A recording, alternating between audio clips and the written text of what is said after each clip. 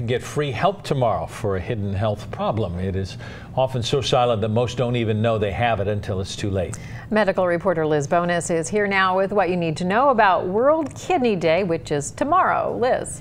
Hey guys, good afternoon. Thousands of people will be wearing orange tomorrow, and in the tri-state you'll see several locations lit up in orange, including the lights on the Radisson Cincinnati Riverfront. It's all to raise awareness of World Kidney Day, which is tomorrow, March 9th. Now, those who have kidney disease and those who don't are offering free information, free testing of your kidneys, all to honor this day. This is actually Idris Gray. You may remember we introduced him to you last week. He's had a transplant, says he didn't even know anything was wrong until his kidneys shut down. The National Kidney Foundation now hosting free walk-in testing tomorrow. It will be at the Powel Crosley Jr YMCA, that's on Winton Road. They run from 9 to 3 all day tomorrow. Dr. Amit Goval of UC Health says kidney disease kills more people than breast and prostate cancer combined, and most people don't even know they are at risk without this kind of testing.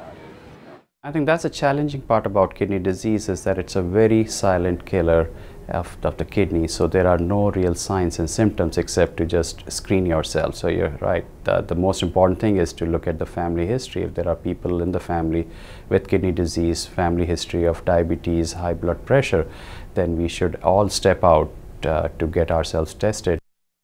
So again, you can get that free testing 9 to 3 tomorrow at the Powel Crosley Jr YMCA, which is on Winton Road. There are several tests actually to find your risks: blood pressure, blood sugars, urine test, the test for protein.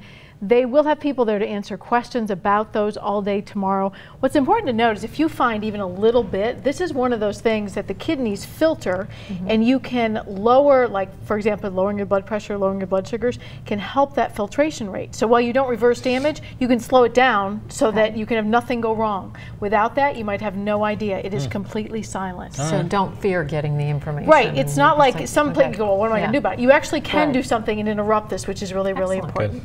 We are back at 5:30, going to share really